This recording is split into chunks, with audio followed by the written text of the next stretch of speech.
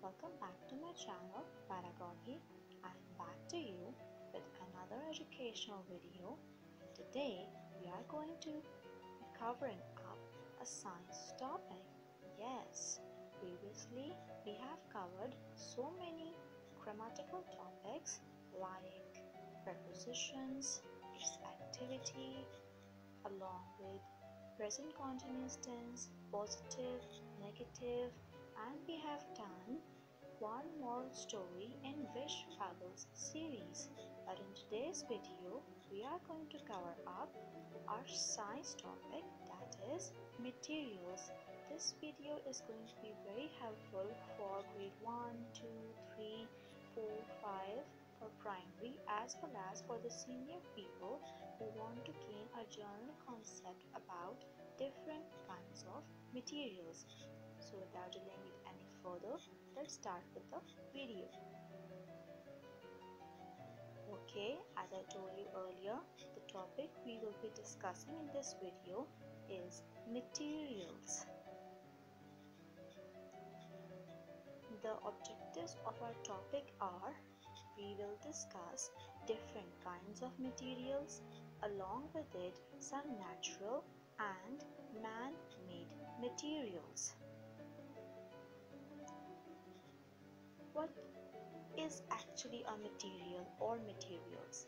Everything around us is made up of materials. That means everything on this earth comprises of materials. Each and every object, all the objects which we use in our daily life are made up of certain materials.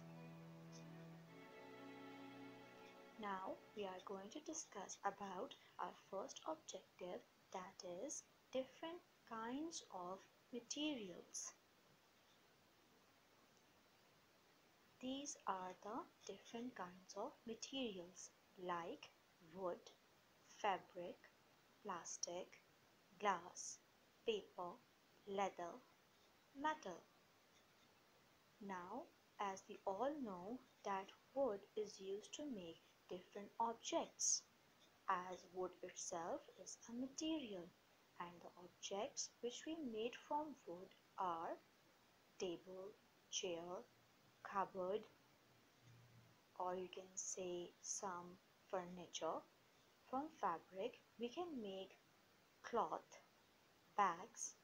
From paper we can make our notebooks, tissue paper.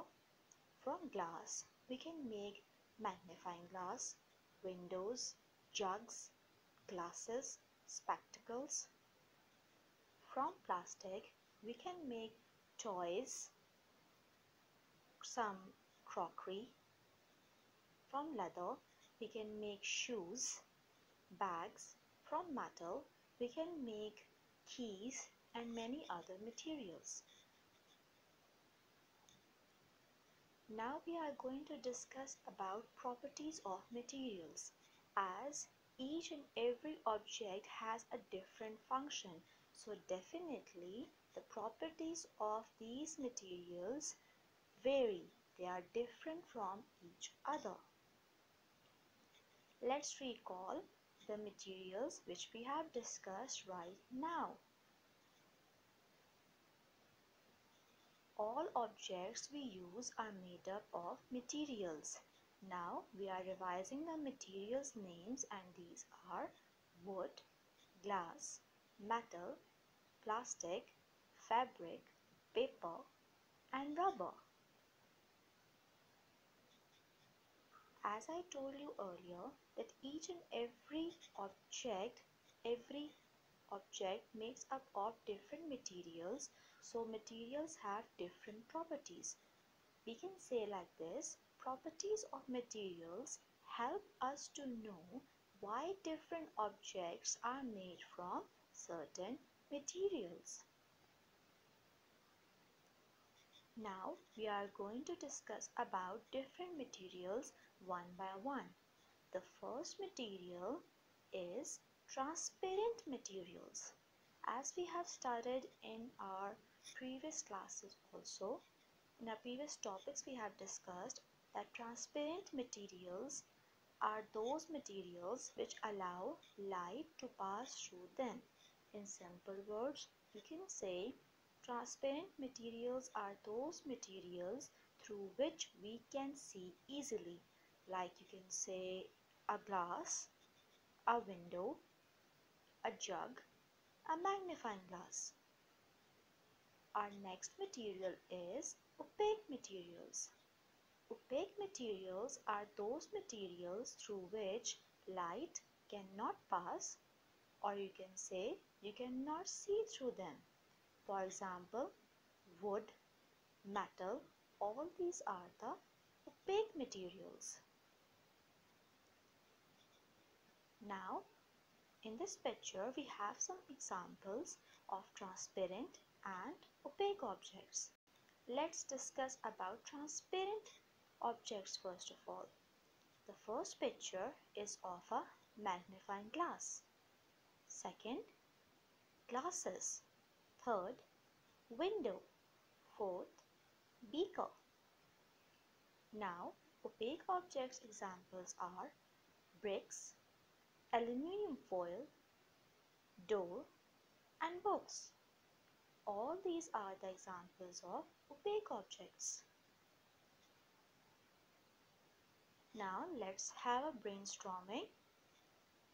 Now let's see how much you guys have understood. What are transparent materials?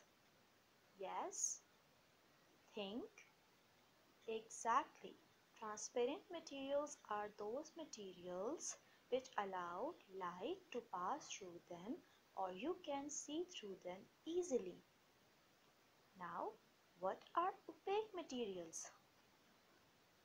Yes, opaque materials are those materials which do not allow any light to pass through them, or you cannot see through them.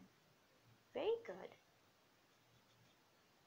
Now, some other types of materials are waterproof materials.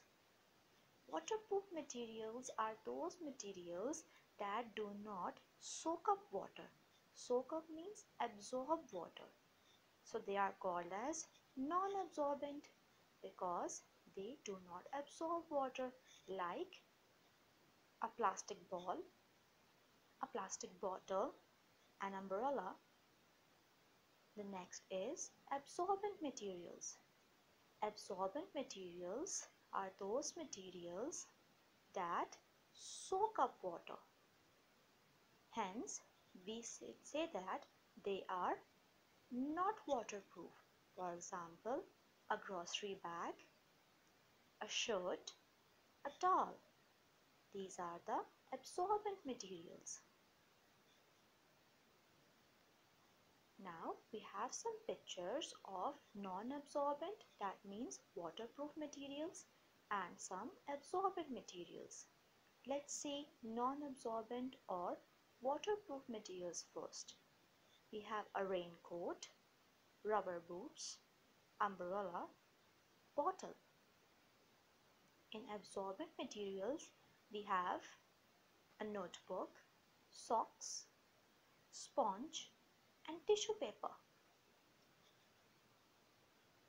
Let's have some brainstorming. What are waterproof objects? Yes? Make a guess. Right. Waterproof materials are those materials which do not soak up water, or we can say which do not absorb water. So they are called as non-absorbent. What are absorbent materials? Yes, absorbent materials are those materials which can absorb water. So they are not waterproof. We have some other types of materials, and the first one is over here, magnetic materials. Magnetic materials like iron and some kind of steel are attracted to magnets. So we can simply say magnetic materials are those materials which are attracted towards magnets. Next is non-magnetic materials. Non-magnetic materials are those materials which are not attracted towards magnets. Now, let's recall the concept that magnetic materials are attracted towards the magnet and non-magnetic materials are not attracted towards the magnets.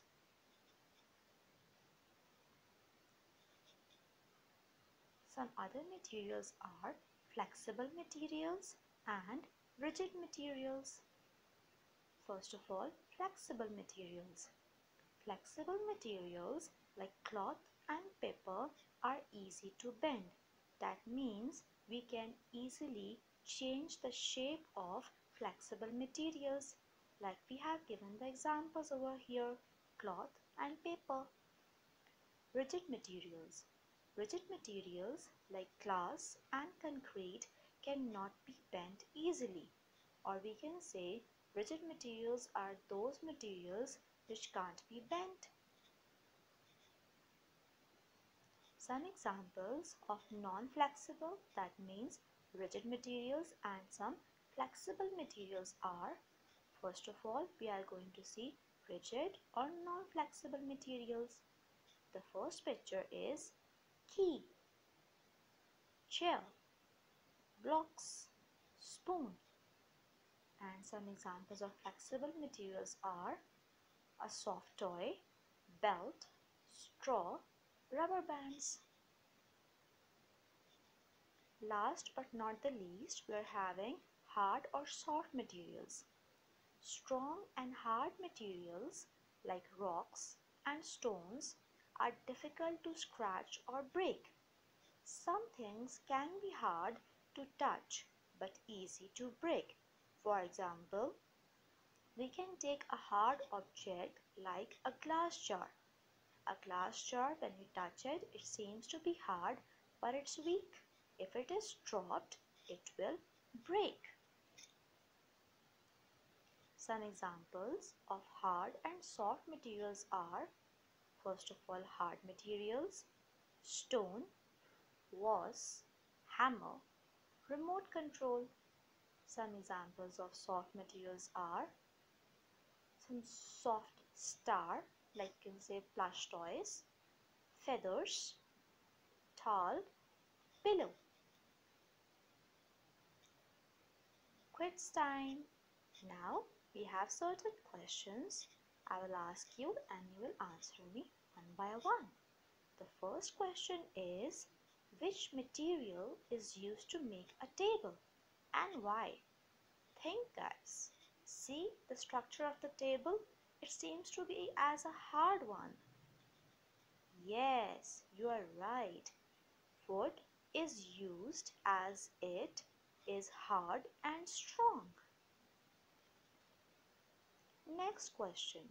Which material is used to make a window and why? Let's make a guess. As you see, we can easily see outside the window. So, we are going to see that which material is used to make a window. Yes, glass is used as it is transparent and has a smooth surface.